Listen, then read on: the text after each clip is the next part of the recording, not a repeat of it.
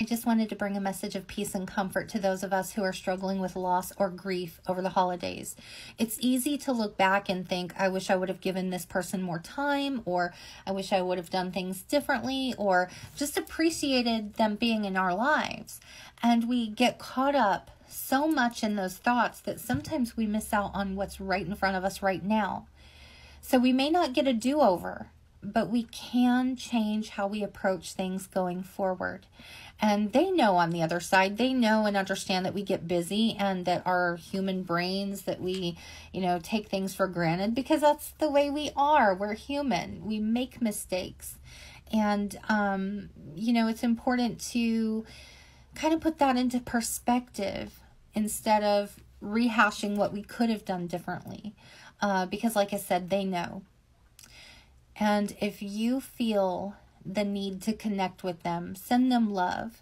And just, you don't have to apologize. You can if it makes you feel better.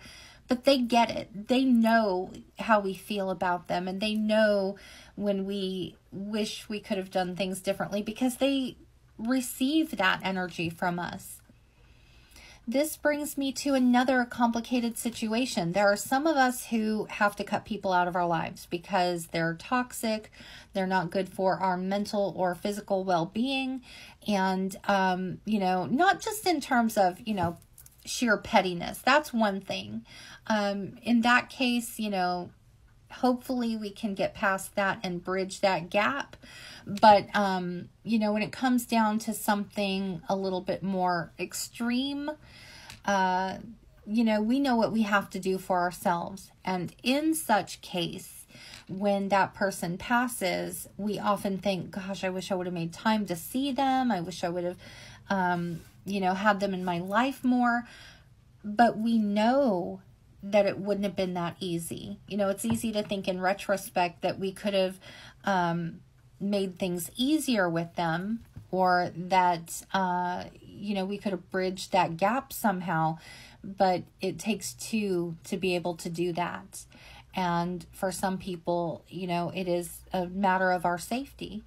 And like I said, when they pass, we start having all these what ifs, or, we start putting that all on ourselves.